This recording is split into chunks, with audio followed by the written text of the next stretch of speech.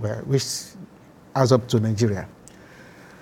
Now, I congratulate President Buhari for this victory. However, I want him to prove to all of us that he's a good Muslim. He knows what happened. I'm not privy to it. So what do you think happened?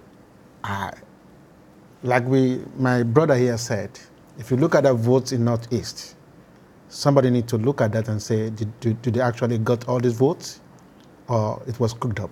So you are basically very skeptical. You have no confidence because in the INEC. Well, in the INEC, in those who are in power. When President Buhari was asked, will you congratulate whoever that wins this election? He said, no, I'm going to congratulate myself.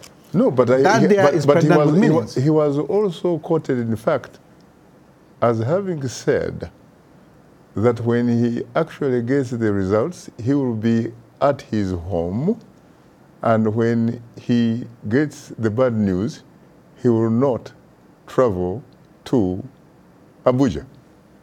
Well, a good president of a nation shouldn't have either said that or even shown anything that would make people deduce that.